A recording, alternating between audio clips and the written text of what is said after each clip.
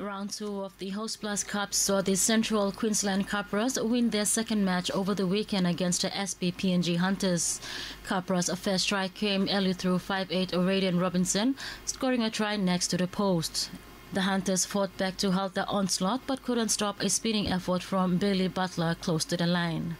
As both packs rotated their starting forwards, the momentum swung back towards the Hunters.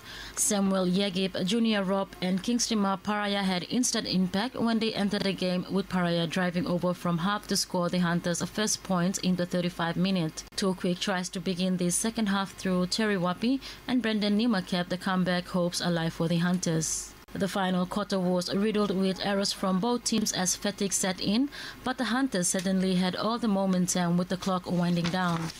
A disappointed head coach, Matt Church, was not pleased with the boys' performance. Coach Church says everything good they did last week wasn't there in the game this week. Church says it's obviously pleasing that they were able to fight back and win the second half, but they could have done that in the first half of the game. The head coach says one positive again for the Hunters this week was the impact their bench players provided. Samuel Yagib and Junior Rob made a difference in the game. They both ran hard and had an impact through the middle.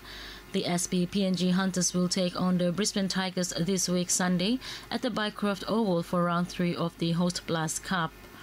Gayleen Gamini, NBC National Sports, Port Moresby.